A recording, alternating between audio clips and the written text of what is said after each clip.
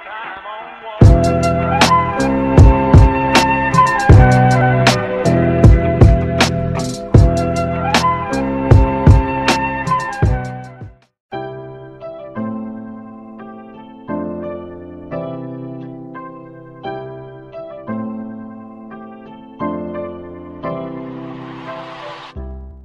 Richard Diamond, Private Detective, starring Dick Powell.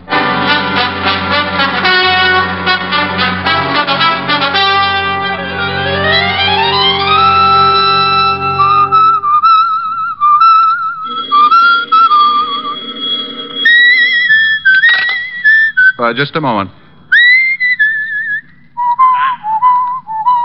Diamond, pick up the receiver and speak to me, or I'll... Walt, is that your blood pressure I hear bubbling, or are you calling from Niagara Falls? What's the big idea keeping me waiting like that? Well, the big idea is that it's a beautiful day and I'm happy. When I'm happy, I whistle. And when I'm happy and whistling, I don't like to be interrupted. I'll remember that the next time you're unhappy and you ask a favor from me. You can whistle then, too. Oh, the great, big, important police lieutenant wants a favor from poor little old Richard Diamond. I want you to go to a funeral. Yours? No, it's mine. Say, I'll live to dance the Charleston on your grave, wise guy. No, they're burying Big Foot Grafton this afternoon. How do you know? How do I know? How do I know what? That it's Big Foot Grafton they're tucking in. The way I read in my paper, the Harbor Patrol fished out a guy presumed to be Big Foot Grafton, boy racketeer. We're satisfied with the identification. Huh? Fingerprints? Fingerprints. Look, the body was in the Hudson River for nearly a week. Oh. Then tell me, what makes you so sure the guy they're putting in the ground today is Grafton? Look, Diamond, you're beginning to exasperate me. Will you or won't you go with us to Big Foot Grafton's funeral this afternoon? Why me? Maybe you can show the boys how to dig the grave. Oh, Walt, that's silly. I don't know a grave from a hole in the ground. So why me? Because you once told me about a little business matter you had with some of Grafton's gang out west. And because some of those same hoods may attend the funeral, and because if any of them do, you'll recognize them. And I can point them out to you. Say, you are a detective. Otis and I'll pick you up in about an hour. Goodbye, Diamond. Goodbye, Bright Eyes. Come on, Billy. How many times have I got to tell you this is the only thing left to do? It's all wrong, Marge. I tell you, there's no need to call in a private eye. Well, hello, girls. Who are you? The name's on the door. You're Diamond? You see something you don't like? Yeah, you. Oh, you'll never be lovely, be engaged, or get to use ponds with an attitude like that. It's a waste of time, Marge. A waste of time. Lay off it, Billy. I know what's right. We came a long way to see you, Diamond. All the way from West Frampton we came. We're ducklings. Well, first impressions are so deceiving. I almost thought you were girls. Now, look, there's a psychiatrist just down the hall who... Get this, Billy. The guy thinks we're nuts. Well, maybe you are a couple of ducks, and I'm the one who's crazy. Not ducks, ducklings. Oh, well, then if you have that kind of a problem, go to the Audubon Society. You never heard of the Long Island Ducklings? All we done was win the pennant last year. Pennant? Oh, baseball? Now it's coming. We're a girls' softball team. We got our own park out in West Frampton. I play third base. Who's on first? Me. Come on, let's get out here, Marge. We'll stay. We gotta find Lottie, and he's gotta help us. Lottie? Lottie Wyrachek, our second baseman. She's been missing almost a week now. We can't win without our second baseman. Oh, yes. I can see where it must leave quite a gap between first base and shortstop. We ain't gonna win the pennant again unless we get Lottie back, Diamond. We gotta have her. You're elected. Elected? I'm not even sure I accept the nomination. See? Let's go, Marge. You don't want the job, Diamond? Well, I've never looked for a missing second baseman before. I wouldn't know where to begin. A fine detective. Here, you begin by looking at her snapshot. Oh, no, girls. Really, I'm terribly busy right now. I've got to go to a funeral and help the police department with it. Look at her picture. But I tell you,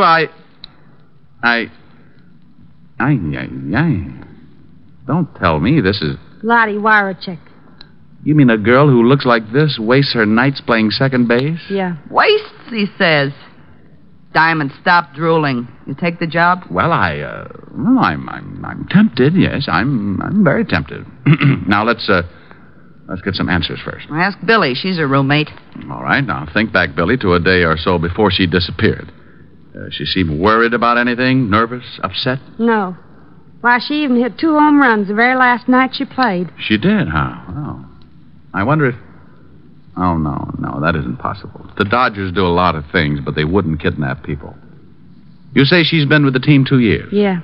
Diamond, what sort of questions are these? Please, Lefty. It's my turn at bat. Now, Billy, what did she do before she became a second baseman? Who knows? You'll find her for us? For you? Oh, no. For me. They gave me a pass for the game that night with the Amagansett Amazons, informed me how to get out to West Frampton the quickest way as the E train flies, then exploded themselves out, leaving me with a snapshot of a second baseman who looked like Jane Russell, only more so. I wasn't able to dream too long because soon the door opened and I looked up to find the most beautiful gabardine suit I'd ever seen walking toward my desk on the frame of the ugliest hoodlum I'd ever seen. Hey, you Diamond? To some people. To others, I'm Mr. Diamond. Diamond. Mr. Diamond. The late Mr. Diamond. Yeah, that's the one I like the best. All right, parrot puss. Who's been eating your crackers? All right, comic. I'm just a boy with a message. Well, spill it. You had visitors, huh? Yeah? Yeah. A couple of overgrown tomatoes. A couple of tomatoes that look more like they belong to the Russian infantry than to the human race. Well, you're not very much to look at yourself, Ugly. Get on with the message. The message is lay off. Don't go looking for no missing girl. You don't wake up with no bullet holes where your eyes ought to be. Huh? That's the message. The whole message. No signature? You don't need no signature, friend. Goodbye, Mr. Diamond. Just a minute, Repulsive. Yeah? I want to tell you about the last side-of-the-mouth punk who brought me a message like this without a signature. Go on. Frighten me. Go on. Hey, just stand back there, Diamond. Don't come no closer. I'll let you... Don't reach into that pocket, punk. Oh, my arm! Now, let me get it for you. Now, a Luger. And almost as ugly as you are. We won't be needing it for this game. My arm! My arm! Oh, there's your arm. Now, put it up with the other one, and I'll knock your head off. A few seconds later, when I picked myself up off the floor, I looked around for my spar mate, but he'd taken his arms and gone home, leaving me with an eye which for weeks to come would have me lying to people about walking into a door.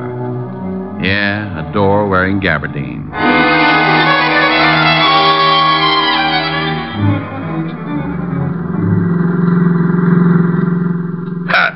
How'd you get that shiner, Diamond? I walked into a door, Walt.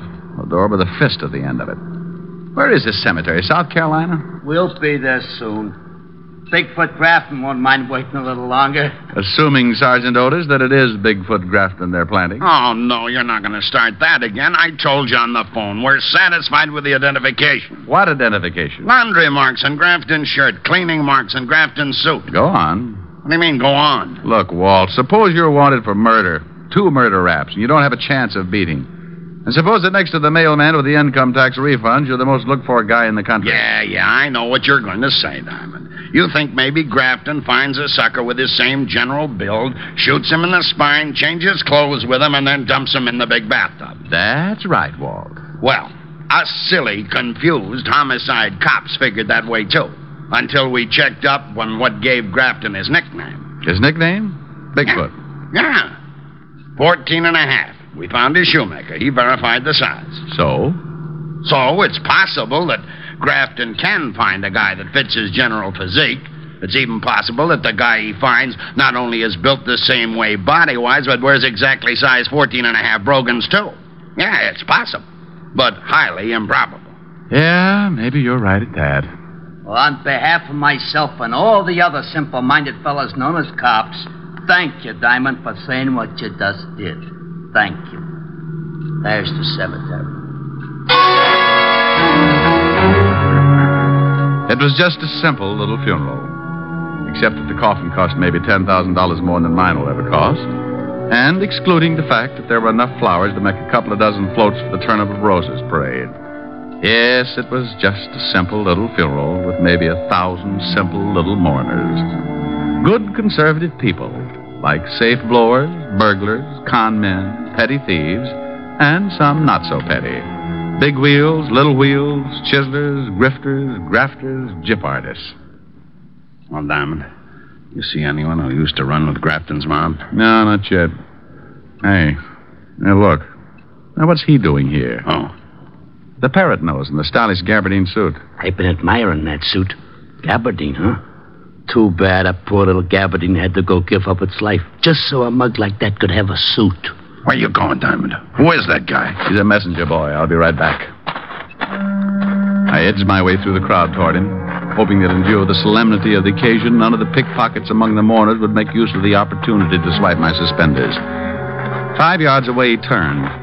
He saw me and started to run. I put my head down like a sprinter and turned to follow. There's nothing like a merry chase in a merry place like a cemetery. And just when I thought I had him... Diamond, what are you doing running into tombstones? Oh, well, I suddenly remembered it's been years since I had a collision with a tombstone. Oh, what were you chasing that guy with a fancy suit for? I wanted to find out who his tailor is. Look, Otis got a good look at that twerp I was chasing. Tell him to go through Rogue's Gallery and try to identify him for me, huh? Yeah, but where are you going? Me? No, I think I'll go to a ball game. It was a good game as games go, fast and exciting, and my girls did themselves proud, 8-3, even though the girl who was playing second in place of the missing Lottie made 3 errors. After the game, I was in the corridor outside the dressing room talking to Billy, the first baseman, the one who didn't think I should have been hired to bird dog the missing girl. Look, Diamond, this is all for nothing. Lottie ain't missing. We never called on you. There's no case. Now, that's the same tune with a slightly different lyric and ugly in a gabardine suit sang to me. It's a good thing I'm stubborn. It's a bad thing, Diamond, for you. It's going to maybe cost you your life. No. No! Don't! It happened that fast. By the time I turned around to see who did the shooting, he had disappeared in the crowd. Dirty heel. Diamond, what happened? I heard shooting. Stand back, everybody. Send for a doctor. Rotten heel. I was on his team. Who, Billy? Who? I told him Marge called on you to find Lottie. Who, dear? They'll kill Lottie. They'll kill Lottie. Billy. Billy. Diamond. Is she? If anyone asks you who's on first, the answer is no one.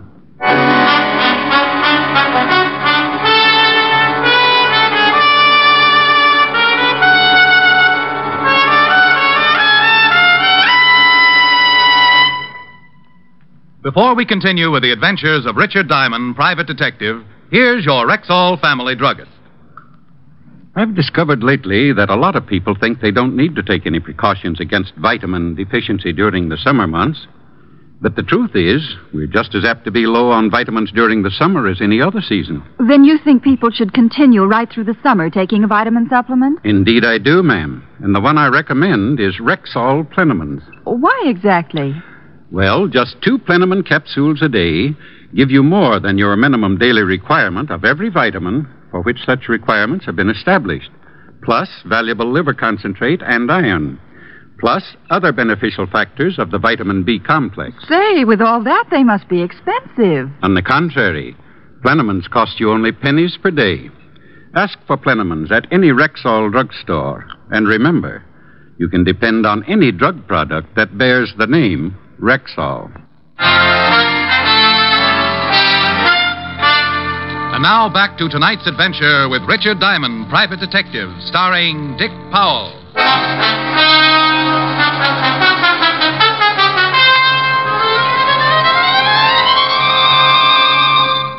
Diamond, this department isn't in operation so that you can find girls. I don't care how she looks in her baseball uniform. Oh, but this is business, Walt.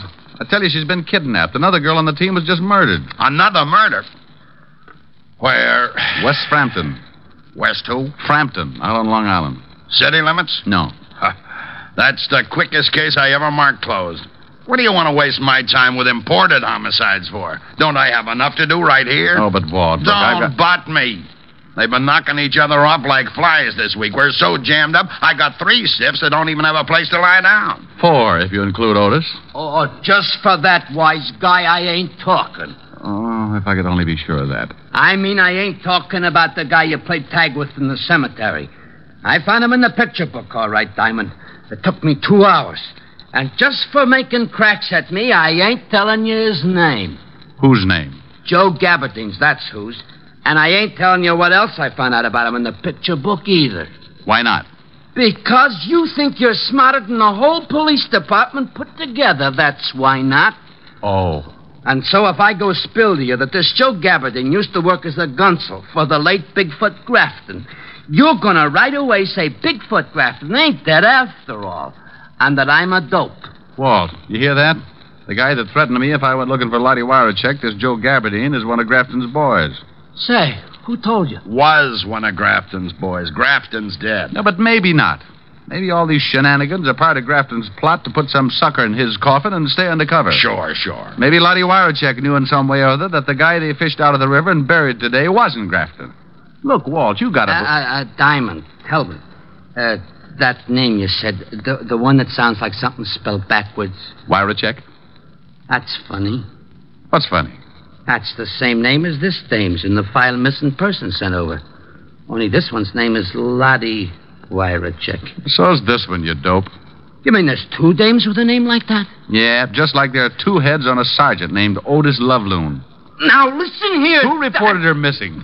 Just for being a fresh guy, I ain't going to tell you. You ain't going to tell him what? That it says here on the file card that this doctor reported her missing. Who said anything about a doctor? Huh? You sick, Otis? You need a doctor? I ain't sick. Besides, he ain't that kind of doctor. He's a dentist. Who's a dentist? This Dr. Alman. Dr. Percy Alman. 223 Park Avenue. So? What do you mean, so? What about him? What do you mean, what about him? Well, you brought him into the conversation. Dr. Percy Alman. You said 223 Park Avenue. What made you mention him if you don't have anything to say about him? He's the guy who reported this Lottie whatchamachek missing, you dope. Gee, Diamond, are you dumb?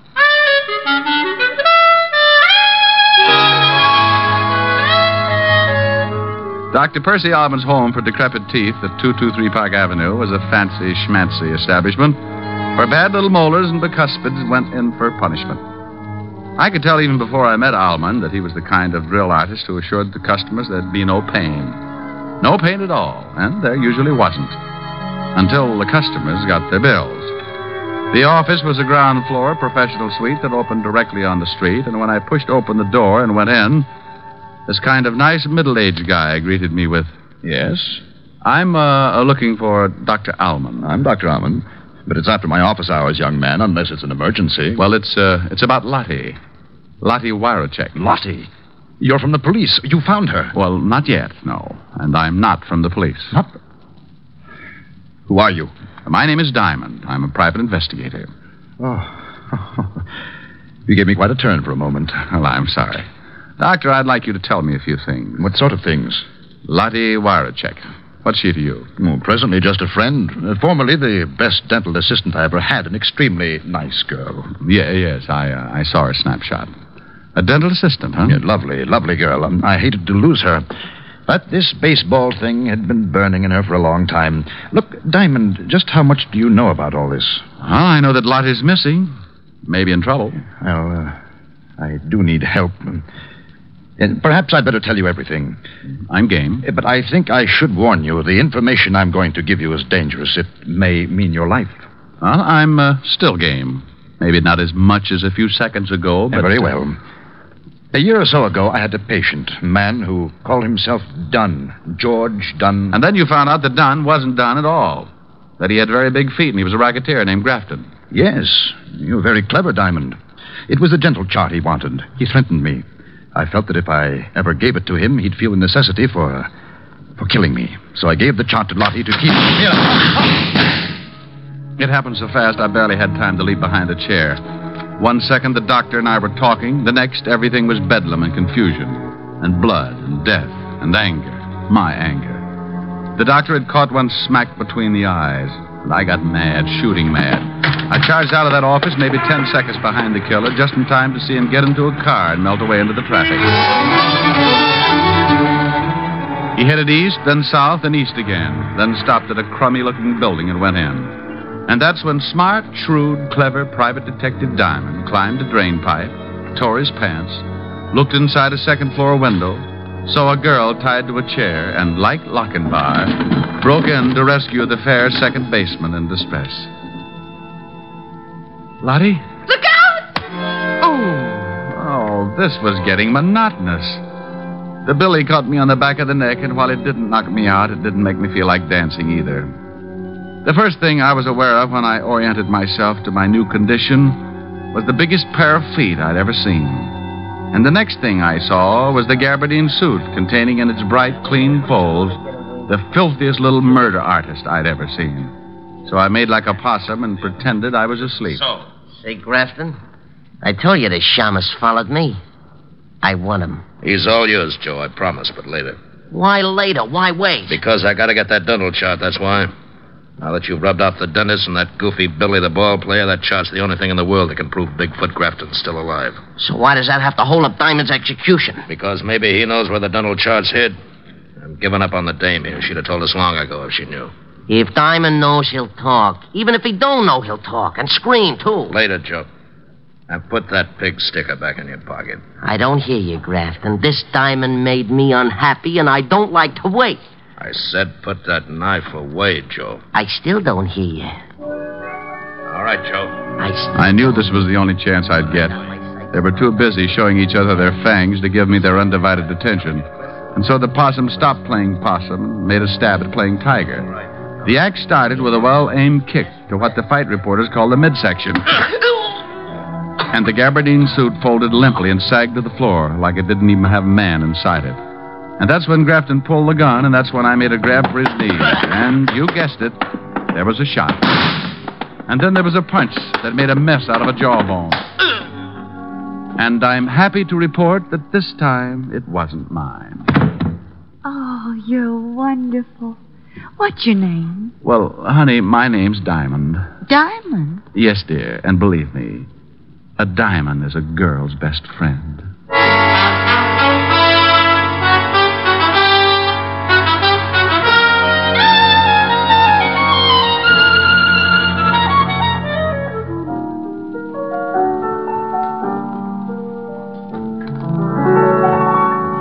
I hadn't anyone tell you I was a lonely one. Tell you I used to lie awake and wonder if there could be a someone in the wide world just made for me. Now I see I had to save my love for you. I never gave my love till you. And through my lonely heart demanding it, Cupid took a hand in it. I hadn't anyone till you. You're so romantic. Even with a black eye. Oh, thank you, dear. Oh, Ricky, darling, it must have been dreadful. Oh, it had its moments, Helen. Yes, I saw that photograph. A second baseman. What's the matter with a second baseman? Well, Ricky, if she were any good, wouldn't she be a first baseman? Honey, I don't think you understand too much about baseball. Teach me. Oh, it takes years, baby. Years. Well? Well, baseball's a game that's divided into innings. 9 innings. Innings? What's an innings? Maybe I better teach you how to play post office. No. Ricky, please. Well, let's see now. An inning is a sort of a division, a stanza, a frame. Yeah, that's right, a frame. A frame? An inning's a frame? Yeah, you're digging it. No, I'm not, Ricky, not really. Maybe we'd better forget it. All right. An inning is a frame. That's right, dear. An inning is a frame. Ricky, was she nice? Lottie? Mm-hmm. Well, I'll say this for her. She sure had a beautiful inning.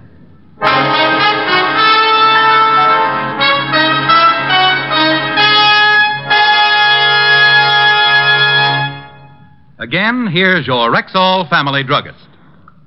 Don't wait until you're already suffering from acid stomach and then wish you had Bismarex on hand.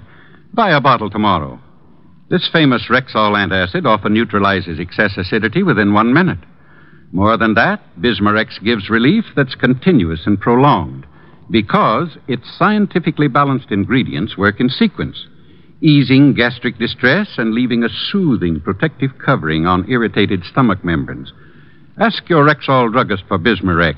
He'll tell you you can depend on any drug product that bears the name Rexall.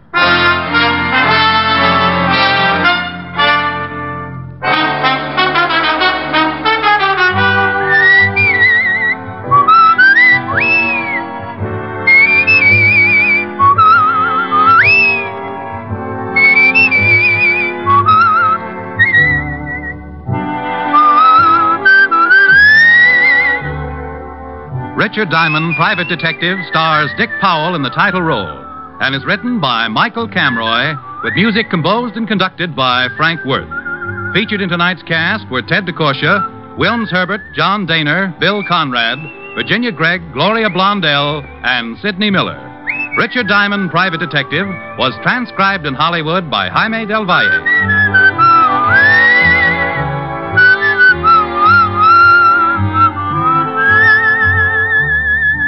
This is Bill Foreman inviting you to be with us next Wednesday at this time when we will again bring you Dick Powell as Richard Diamond, Private Detective.